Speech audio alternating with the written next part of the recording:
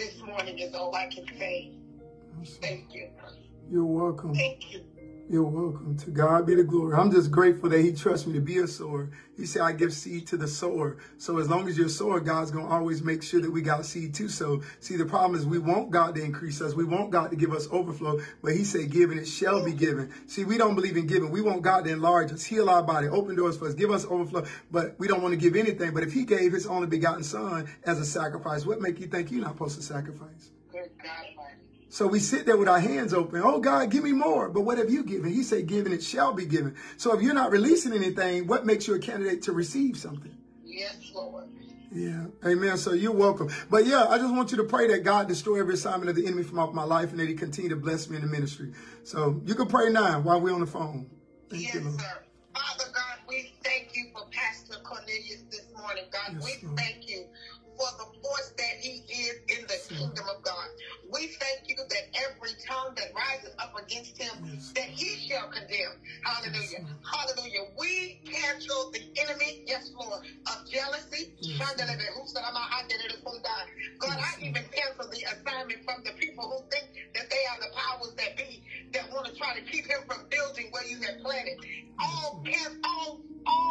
Yes, God, I see in the spirit people talking about you in your area. They like, he growing. We gotta do something to stop him. He think he this, he think he that. But the Lord said, hallelujah, he's going to send you a Calvary. Yes, Lord. Every time somebody opens their mouth, he's going to shut it up. God, we thank you for victory over his life and everything concerning him.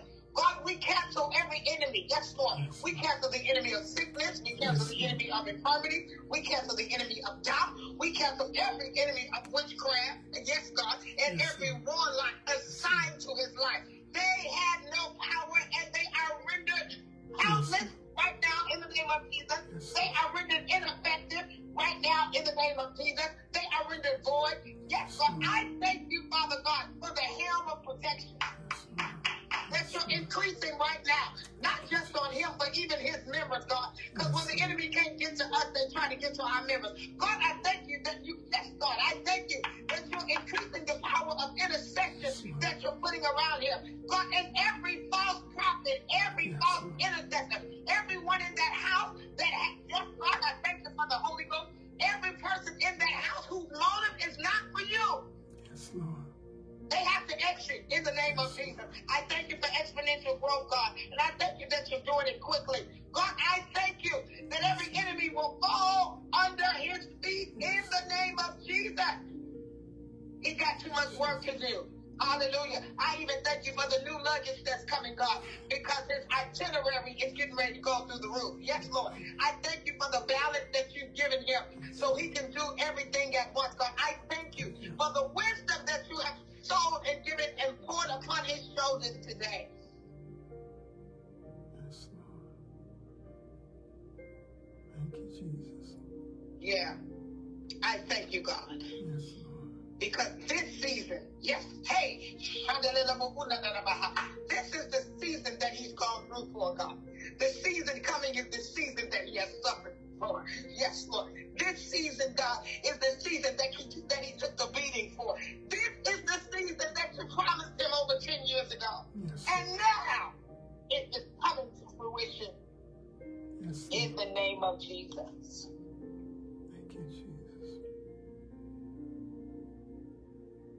Thank you, Jesus. In Jesus' mighty name. Amen. We love you, Pastor. Let me tell you something, and I'm gonna stop. And I know you don't like titles. Yeah. I know you don't like titles. Say what the Lord gives you. I'm listening. I know you don't like titles. Mm-hmm. But you can't help it. You're a fivefold walking gift. Your fivefold ministry. You are the apostle. You are the prophet. You are the teacher. You are the pastor. And you are the evangelist. You don't like it, but it is who you are. And the people have to respect the offices that you walk in. Stop diminishing yourself. Hey, thank you, Father. Walk in your authority. God can trust you with it. Not a whole lot of people he can trust with it, as we're saying. But God said he can trust you with his ascension gifts, all 5 of them.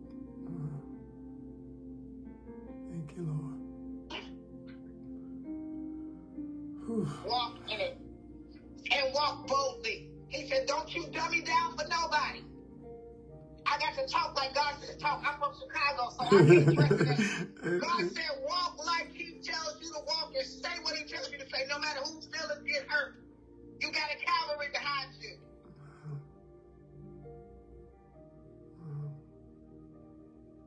Yeah, thank you, Lord. You prophet of correction. Prophet of correction. Correct us and keep you walking. So, and this is the word of the Lord. And we thank you for covering God. We thank you for protecting God. We thank you for the army of angels, hallelujah, that's over him, hallelujah, that's protecting him day and night. They watching his every move. Yes, Lord.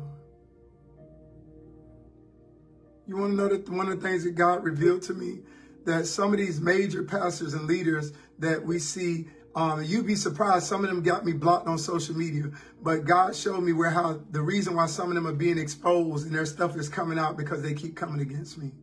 Because they keep coming against you. I'm trying to be nice on you. Yeah. He revealed it to me. He said that's why some of them are being sick in their body. That's why some of them are being exposed for sleeping around out of their marriages. He said literally because they keep coming against me. They can keep trying it, and they're going to die. Thank you.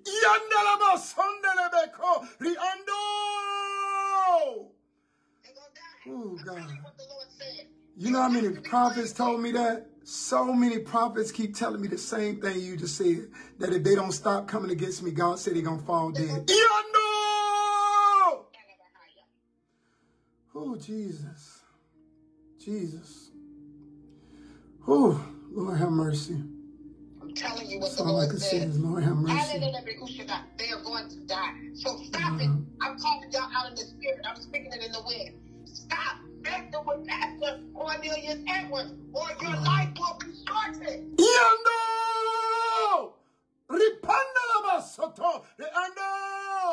Father, have mercy on them, God. If you want to live, get have mercy, out of Lord. your mouth. Have mercy, God. Keep his name out of your mouth. I'm speaking it in the wind to every last one of you. The angels is going to catch it in the wind and carry it to the ears that need to hear it. Leave them alone.